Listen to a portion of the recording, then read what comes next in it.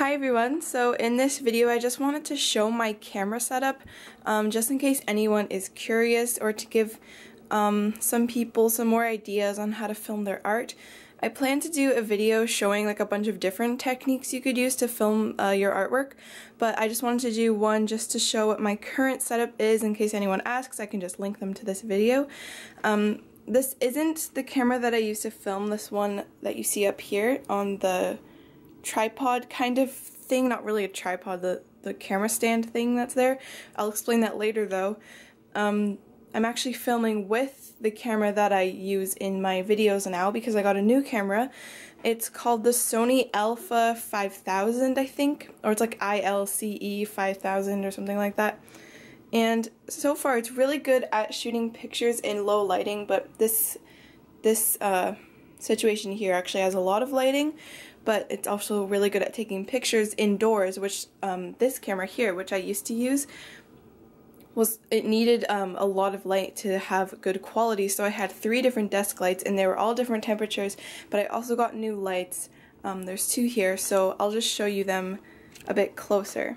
So basically this top here can fold down like this, and it can also fold down even more. It can collapse completely like that. To minimize shadows, I have them slightly turned like this because they can rotate like that. So I have them both turned over like this so that they're more on top of the drawing rather than shining from the sides. So there's less shadows for my hand when I'm drawing. These are just example pictures to make this look more interesting than just my mat.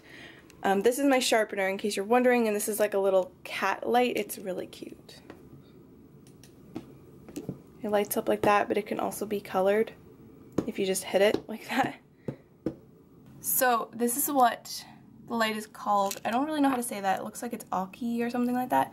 But this is a timer, so when you press that, blue light turns on. I'm assuming that means it'll turn off after a certain amount of time, but I don't know how long that timer is, so I'm going to test that one day. This is the power button.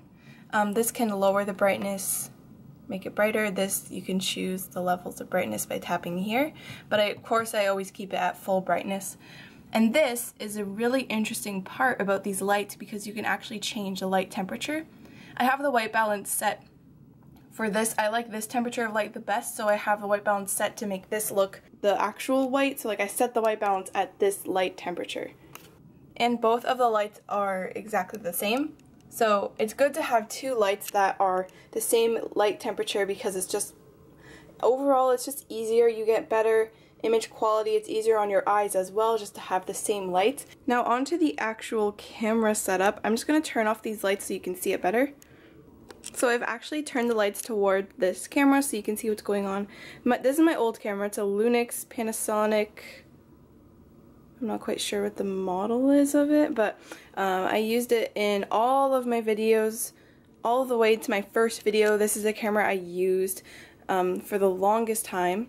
It was actually given to our family by my grandpa, and I kind of adopted it, but we still used it for like family pictures and stuff, but this was the camera I used for all my videos. But now I have a new one. So what you see here is kind of like a tripod. This is really bright. Sorry if the lighting looks a little bit weird, but this is like a piece of wood on top of another like piece of wood drilled into the wall, and basically there's a little notch in here, and this has a little notch as well, like to like a key kind of interlocking thing. I'm not quite sure what the actual name for it is, but this is like a PVC pipe with a little elbow joint here and then another one and a little screw that fits into cameras, and you just screw your camera into it and it films your videos down like that.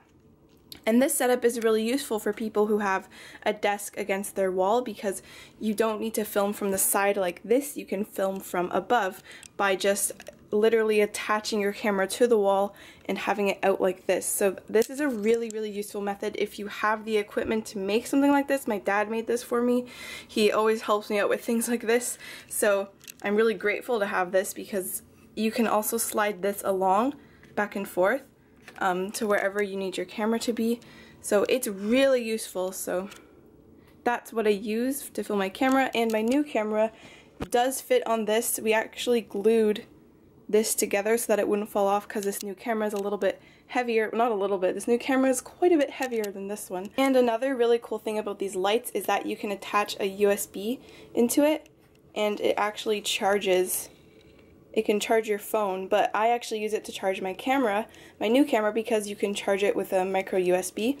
So that's really convenient. So I'm glad I figured that out about the lights. I just wanted to do a shot of my camera, my current camera on the tripod using the old camera, just for like a quality difference and a size difference. So this is what the camera looks like. And here's what it looks like off the tripod. It's the Sony Alpha 5000. It came with a like lens on it. I'm not quite sure what kind of lens it comes with, and it has a flip screen. It's pretty cool. So I really like this camera. I hope it lasts me a long time because it's really nice quality photos and everything. So this is what it looks like filming with the camera you just saw. I hope you enjoyed seeing how I film my videos, my new setup, my 2017 setup, I guess.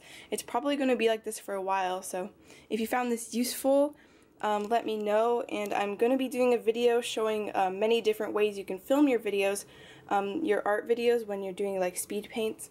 So I hope that will be useful too, just a bunch of different ways depending on your setup of how you can film your videos. So this is just my setup, but hope you enjoyed seeing it, and thanks for watching.